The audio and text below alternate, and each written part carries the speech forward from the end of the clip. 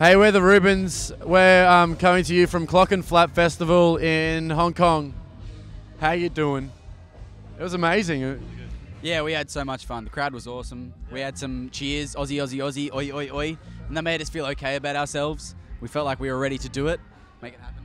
Yeah, I had a lot of fun. The sound was good on stage. Everyone was really polite as well, so it was an awesome time. I would say this has to be one of the best festivals ever played, I think. Like, that's no joke. We played Splendor in the Grass, and that was amazing, and we played a few other Aussie ones as well.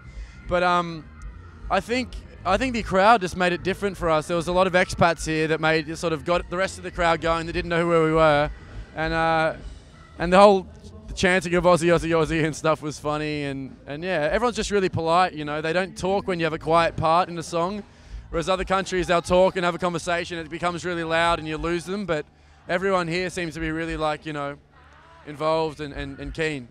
We played a festival in Taipei called what was the festival called in Taipei? Happy something? Simple Life. Simple Life.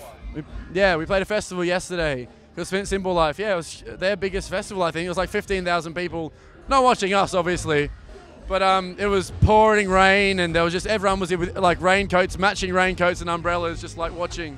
We're basically just, yeah, like, you know, this is the next closest thing to Australia, so we're just slowly trying to move out like a virus.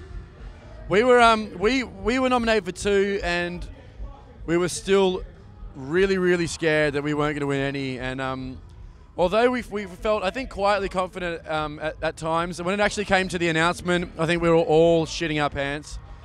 And then you know, if we hadn't won the Unearthed Award, I think when it came to the Album of the Year award, we probably would have fainted. So winning that award was amazing. And then when the Album of the Year went to Tame Impala, who are one of our favourite bands, you know, not just in Australia, but like our favourite bands, we were just like, sweet, okay, like we've done really well here. Like, you know, we're up against the best. So we plan to expand. I think we're going to play at the start of the year. We're playing in Singapore and Bangkok and somewhere else, Taiwan again, I think, maybe.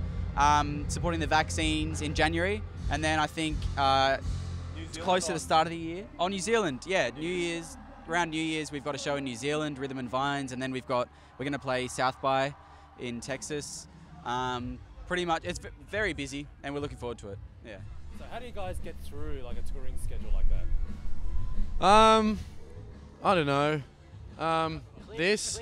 Clint. Say Clint. Yeah, this is actually true. Clint, our tour manager, he actually gets us through, and we're not trying to plug him here because I know he'll wet his pants. He'll be so happy when he'll have a little happy wee when he sees this. But like, honestly, having someone around, like a little crew around you that can help, makes a world of difference. There's no chance we would still have our sanity doing the amount of touring we've done without a good tour manager and sound and stuff like that. So, yeah, like, we help each other out. It's just a good crew, I guess. Like, we all have fun, and we never fight. I think it's the main thing is we all just like really, really get along well and take the piss and have a good time. This is the man of the hour.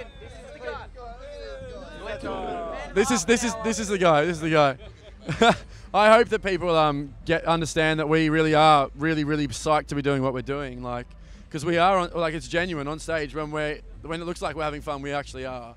And we are really stoked to be, you know, we're in Hong Kong. Like, what the hell are we, like, when did this happen, you know? Like, it's amazing. It's amazing. I think Justin Bieber and One Direction are a good sign of where the world's going. So I think it's probably going to end. Pardon? Maybe they'll get together. And maybe they'll create like a super group. Then like a black hole will happen, and then the whole world will implode. Nice. That'll be the end of everything, except for us because we have a bunker. No, like you'll be like the we really do. Survivors. We really have a bunker. You'll be only survivors because you know what's coming. Yeah, exactly. You can't be too prepared. Nice. All right, guys. Well, thank you very much for your time. You had an awesome set there. Hong Kong has been absolutely amazing. Clockenflap 2012 with the Rubens. Thanks, guys. Thank you very much. Good luck for the rest of the year. Cheers. Thank you. You're watching the AU Review.